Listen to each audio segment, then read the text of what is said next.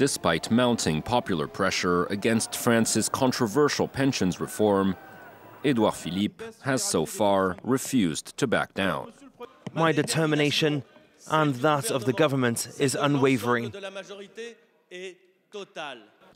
But as the French Prime Minister meets with union leaders for bilateral talks on Wednesday, and after nearly 2 weeks of strikes that have paralyzed the country, it may be time for the government to start making concessions. Philippe's main goal will be to get this man on board, Laurent Berger, head of the CFDT, France's biggest union, and one of the few that's not opposed to the idea of reforming the pension system.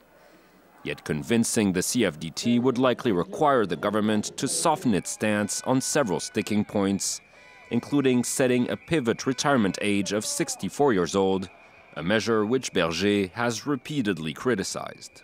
It won't be enough to make us support this reform, but what is certain is that in order to hold talks in the weeks to come, the pivot age of 64 must be withdrawn. Yet even reaching a compromise with the moderate CFDT may not be enough to end the strikes.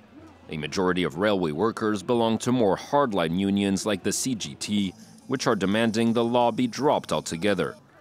After Tuesday's massive showing, in which several hundred thousands of people took to the streets in protest, and with the majority of the French population saying they support the strike, hardline unions say the ball is now in the government's court.